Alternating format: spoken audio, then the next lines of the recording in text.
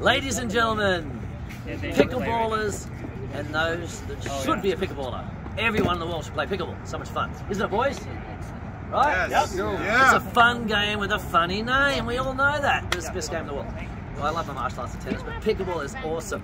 Trying to get into Olympics. That's my goal by putting on tournaments in the World Pickleball Association. We're trying to get into Los Angeles 2028 as a demonstration sport at least. And guess what country it's in 2032? Can you guess? Aussie. Oh, oi, oi, oi. Right, that's it. So yes, 2032, Brisbane, Australia. I'll be there. Have a team.